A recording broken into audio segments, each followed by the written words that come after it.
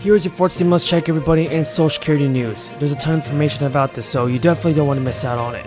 Nearly 1 in 5 Americans currently get Social Security benefits, and those monthly checks account for about 30% of the income for seniors. Many of those individuals saw the benefits stretched thin by inflation over the past year. And now, as rising prices roll through gas stations, grocery stores, and the Medicare program, the future is starting to look a little bit brighter for Social Security beneficiaries. The standard monthly Medicare Part B premium will actually drop 3% to $164 in 2023. And that includes a historic cost of living adjustment, everybody. A historic cost of living adjustment that helps so many people out. And according to Yahoo News, beneficiaries are likely to be notified by the mail about their new Social Security benefit. And the Social Security beneficiaries who were born from the 1st to the 10th of the month will get their payments on October 12th. And according to the SSA, these payments who have birth dates after the 10th will receive their checks later in the month. So Social Security beneficiaries are also based on lifetime earnings and at the age at which you first filed. So the maximum retirement benefit to new beneficiaries at full retirement age increases each year to account for changes in general wage levels. For example, that figure rose to $3,300 this year, up about 6.3% from the prior year. Given the trajectory inflation has followed, the maximum retirement benefit paid to first-time beneficiaries at full retirement age could actually increase another 6% increase next year, and bumping up the payment to $3,500 per month in 2023. 6 months after reopening its public offices, the SSA is still struggling to restore basic customer needs and services and help other people out. So even as prolonged office closures caused applications for disability to plunge, the sluggish response now of the agency is meant to assist the country's most at-risk citizens who had led to delays in processing claims for those who managed to file them, and exhausting waits outside government offices around the country for those trying to as well. Nearly 20% of field offices have had more than 40 or more customers online for multiple days, and that's not good. People need help now.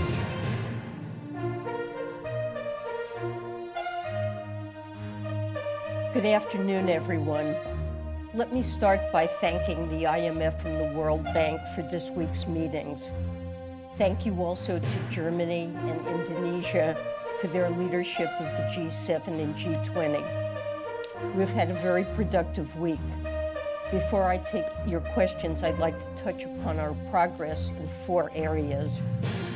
First, I spoke this week to my counterparts in the G7 and the broader community about the diverse and difficult challenges that face the global economy today.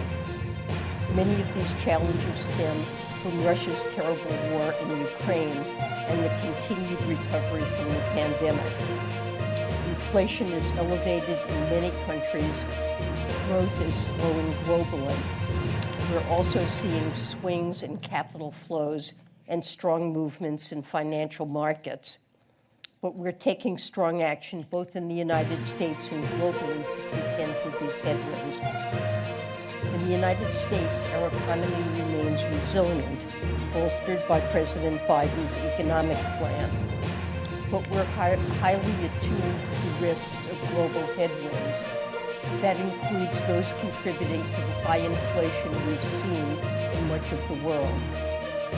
Bringing down elevated inflation remains President Biden's top economic priority, even as we know the Federal Reserve plays the primary role in maintaining stable prices.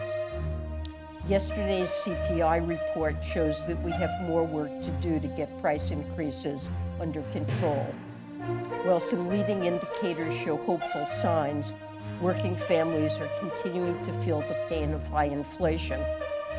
Our administration is continuing to take a broad range of actions to boost energy supply, address housing constraints, and provide cost relief in areas like healthcare. It can take time to see the impact of these actions, but we know that they have and will continue to make a meaningful difference. The global economy also came together this week to address the array of urgent challenges before us. I, along with my counterparts from the major economies, agreed that while each country faces unique challenges, we must take decisive action. That includes tackling inflation, securing our energy supplies, and addressing other economic pressures. We're also attentive to the spillovers of macroeconomic tightening from advanced economies to the rest of the world. I had the opportunity to speak with counterparts from a broad range of countries about the way global macroeconomic forces are affecting their countries. This week has left us better informed and better coordinated. We're determined about the jobs we have to do at home, and we're united around our collective effort to tackle our shared challenges. Second, the United States and our partners continue to mount an unprecedented and coordinated response to Russia's illegal and immoral war. Today at Treasury, we met with counterparts on efforts to degrade Russia's military-industrial complex. The world's swift and multilateral response against Russia's aggression has worked. Russia has been forced to turn to suppliers of last resort like Iran and North Korea for low-quality military equipment. We've also deeply weakened Russia's finances. Foreign investors have left in droves, and projections indicate contractions in their economy for at least this year and the next. I also had an opportunity to meet with Ukrainian Finance Minister Sergei Marchenko. I reiterated our admiration for the bravery and our support of the Ukrainian people as they defend their homeland.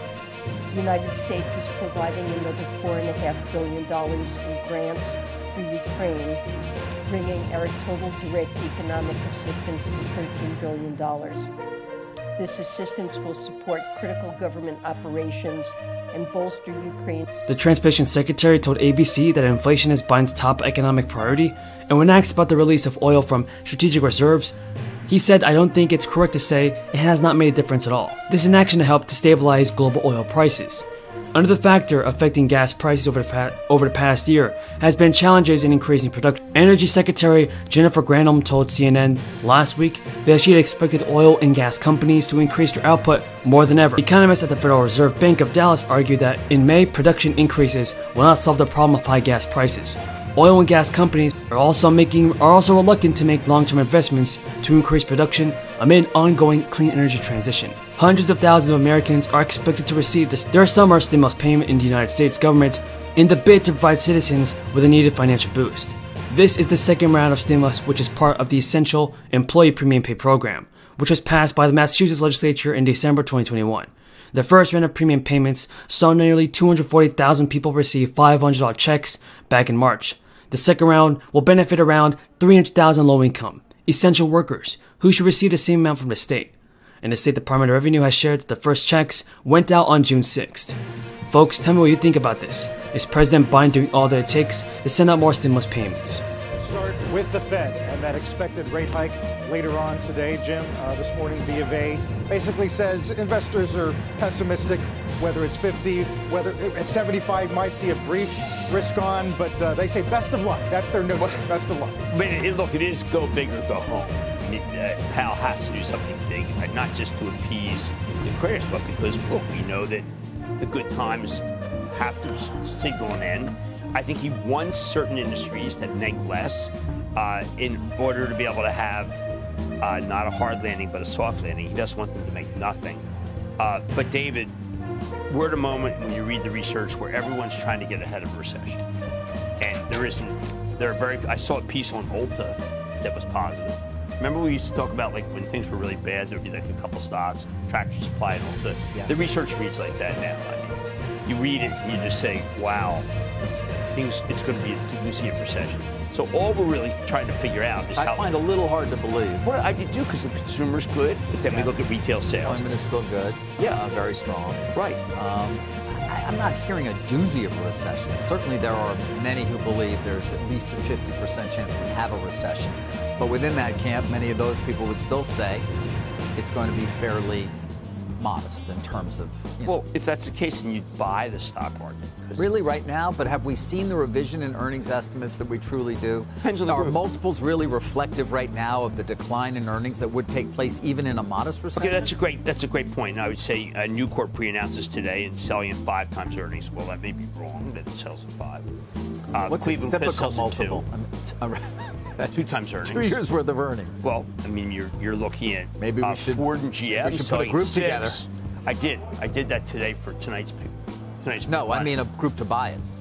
Oh, Yeah, you mean like you can buy Cleveland Cliffs SPAC? for just 2 years worth of earnings. I mean, Well, come on. look, I expect. And honoring our promises to address Comprehensive Toxics Act, also known as the Honoring Our Pact Act. Our nation asks a great deal of our service members and their families. We ask them to be ready to fight and to win against a wide range of security challenges across the globe. Our armed forces know and understand the threats they may face on the battlefield. Unfortunately, service members also face threats that aren't as apparent. Exposure to toxic materials. These exposures can result in rare and sometimes fatal medical conditions, from exposure to Agent Orange to radiation from nuclear tests. Veterans have carried an extra burden because of their service. It has too often been a struggle to recognize and address these impacts. Now, a new generation is dealing with the long-term effects of toxics